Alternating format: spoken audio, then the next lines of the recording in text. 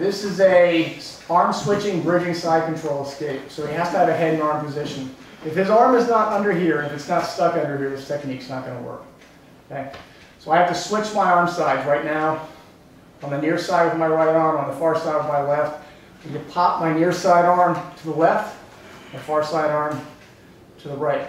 Now listen, he can pillow choke me here. So if I keep my arm weak, he will pillow choke me.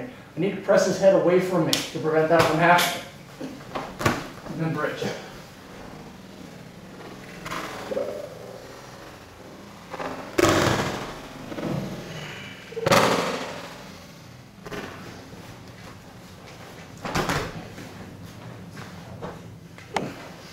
So, pressing your head into the floor, turn this way. Pressing your head into the floor will actually help trap his arm for just a moment, and it helps establish the base for your bridge anyway. So when you're about to go, you really want to press your head into the floor as you head off into your bridge.